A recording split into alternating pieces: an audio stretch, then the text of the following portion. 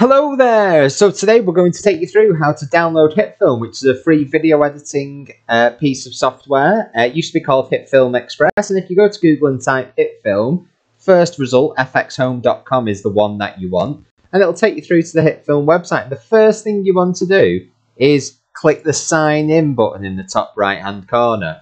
If you haven't yet created an account, then you want to click this link. That will take you across to sign up for a free account, no credit card required. And once you've signed in here, then you need to come back in and sign into your account to even access the download these days. So this bit is a little bit different to what it's been like previously. And once you've done that, if you click sign in, it will take you back to the website. You can click on the download free button.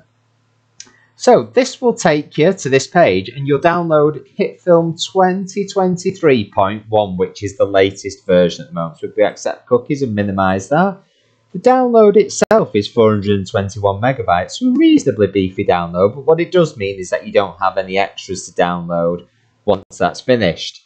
So the install is downloaded into your computer. If it doesn't auto start, you can click the download for Windows icon or the download for Mac icon, depending on your operating system. And once it's finished downloading, all you have to do is launch the software, sign in using your details, which does make it easier in terms of not having to perform additional steps to remove the watermark, and then you're good to go. So you can start doing your magic on Hitfilm. So we'll give that a few moments to download, and then we'll get straight back to it. Once the download's complete, if we single click on the Hitfilm 2023.1 MSI, which will trigger user access control, or will it not? Interesting, it's not triggered it yet. We'll expect that to at some point, so I guess administrative privileges. Interesting, that's changed from last time. So it's going to set up the 64-bit version on our computer, so we just need to click Next to continue. There's the end-user license agreement for you to read really carefully, fairly standard terms and conditions. And once you've done that, you need to tick the I accept the terms in the license agreement button and press Next. Then you've got three options for setup type: typical, custom, and complete. So typical will install the most common features, which is recommended for most users. Complete will install absolutely everything. Custom will allow us to pick. So we're going to have a look what's in the custom install. So we've got Hitfilm here, and it's selected will be installed on the local drive by default, along with application files, effects and transitions. So these two are both integral parts of Hitfilm. And Mocha Hitfilm, which is to perform planar tracking on videos to solve 3D motion using Mocha Hitfilm. It says it's requiring minimal space, so you might as well leave it on there, but if you didn't want that, you can click this button at the bottom. Entire feature will be unavailable, but for the moment we're going to leave all that on and click Next.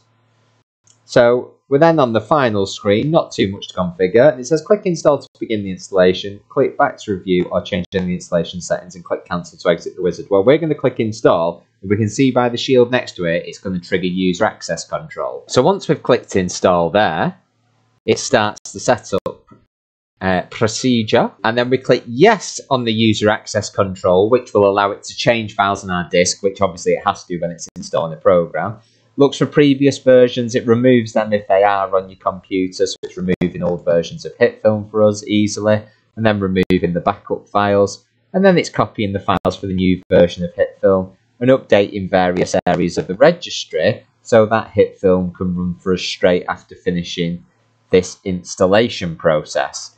Once it has finished, you'll get the complete of the Hitfilm setup wizard screen, and there's a box ticked to press Start Hitfilm. If you don't want to start Hitfilm straight away, you can uncheck that and press Finish. But we're going to leave that pressed to start Hitfilm and then press the Finish button. Once we've done that, Hitfilm will then start for us as an application, and at first launch, it is probably going to take a little bit longer than it would do usually, as it's performing its initial configuration. And then there we have it. We're inside Hitfilm now. It's going to load up the main screen. It's tempting you to try and subscribe for more features, but that's it. It's auto signed us in because we've signed in on the website, which is a handy new feature in the late 2022 and 2023 versions. So you are literally ready to get going and press File, New, and start creating a new project straight away. Hope that helps. Don't forget to like and subscribe for more Hitfilm tutorials, and we shall see you again shortly. Bye!